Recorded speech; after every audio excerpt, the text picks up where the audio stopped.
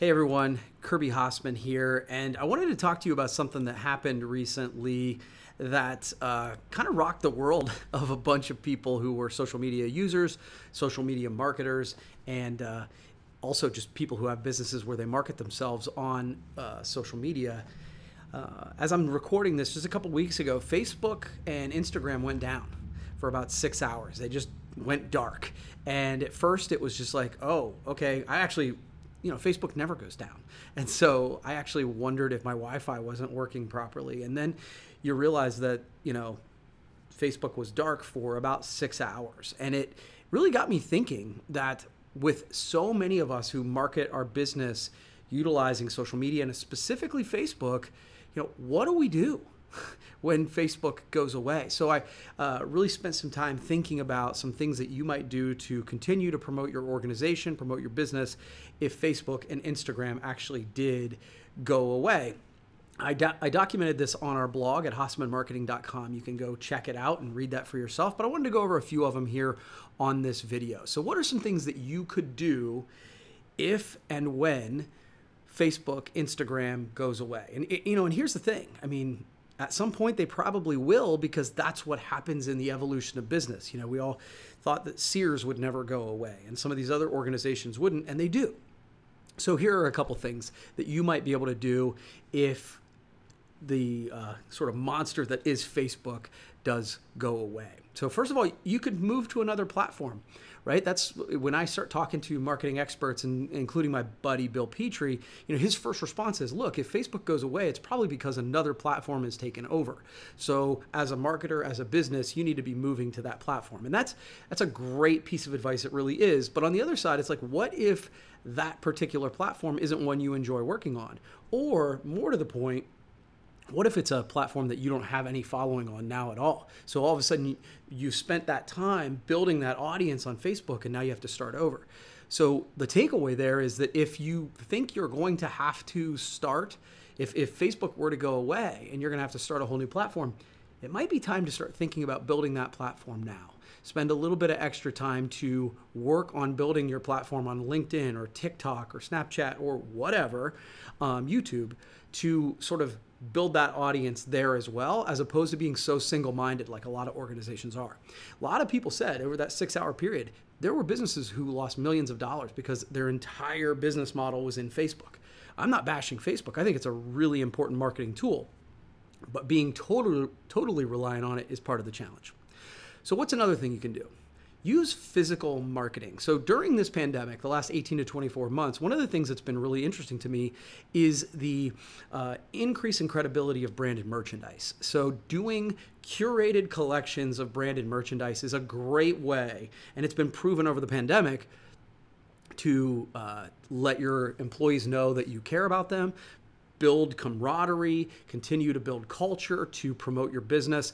And so it might be an opportunity for you to look at creating a really cool piece of curated branded merchandise to start getting in front of your best clients. You would do that if Facebook went away, right? Well, again, this might be the time. The takeaway of that is, if that's something you need to do, it might be something to explore doing now. So look at your top 20% of clients. This might be the time to create a quarterly mailing that goes out to them that let them know that you really appreciate their business.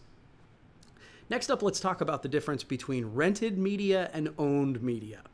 So as business owners forever, we've been super comfortable with the idea of renting media, meaning that the newspaper, the radio, the TV station, they have the audience. And then as business owners, we're going to rent that space. We're going to get a little bit of time in there and kind of tell our story. So we rent that. Well, when social media kind of came around, I think a lot of people thought, oh, well, now this is my audience. And we found out pretty quickly that when Facebook wants to change the algorithm, they change the algorithm. It's not our audience, it's theirs. They own that audience. We still rent them. And so one of the ways to get around that is to start to collect your customers and prospects' data via email or text message. And early on, it was really easy to do this. You just said, hey, sign up for my newsletter, and people would do it. I think now we're also inundated with emails. You have to really give something of value. And so maybe it's something on your website that says, hey, this is a free tip, or maybe it's a special offer, or there's things you can do. Like for us, we have created the 5-day marketing course. So if you sign up for it, you get 5 days of marketing.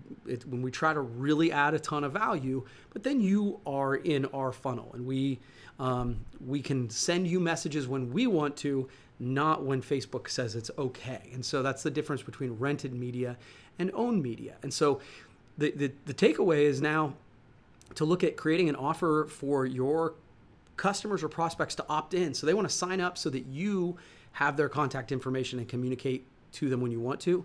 Now's the time to start doing that before you absolutely have to. Next up, have a website that works. I think so many people have websites that are brochure websites, what I call. And we had one for a long time. It was like, if you go and find us, you can learn about us and what we do. But there's not really any search engine optimization. If somebody searches for you, they may or may not find you. And you can search for yourself. Don't search for yourself because you'll find yourself as a company, but search for the thing that you offer and see how you're doing. And the reality of it is, if you aren't on that first page, you're invisible to your prospects. So it might be the time to really work on upgrading your website, so that when people come there, there's value, there's content, you're answering people's questions, and oh, by the way, you're creating that opt-in where you can collect data as well. So the takeaway is simply to start working on a website that really tells your story and acts as a business builder. It's not just an expense for your business. And then finally, the headline is put it in writing. And what I mean by that is, during the pandemic, I think we went back to things that used to work because we were needing to get back to basics. And we've heard for years, oh, print is dead. And I'm here to tell you, when all of this happened and we didn't have, social media was the only way to get to our customers, and we couldn't physically go in stores, direct mail became a really important piece and a very affordable piece. So it's one of those things that you can start to create creative mailers that can reach directly into the homes or the offices of your prospects or clients. And so don't discount something that other people aren't doing, because it actually, if they're not doing it, it actually opens up the space for you to do it and do it well. So the takeaway there is, just don't forget about print to tell your story. So those are a few things that you can do to effectively market your business if Facebook and Instagram were to go away. And I think the really important takeaway is, you don't have to wait for that emergency. You can start to do some of these things today so that, if that happens, you're already set up for success. So if you have any more questions about this, please head to our website, hassemanmarketing.com. We've got a blog there that we try to provide a ton of value. And obviously, you can opt in on our 5-day marketing course as well. So thanks so much. We'll see you next time.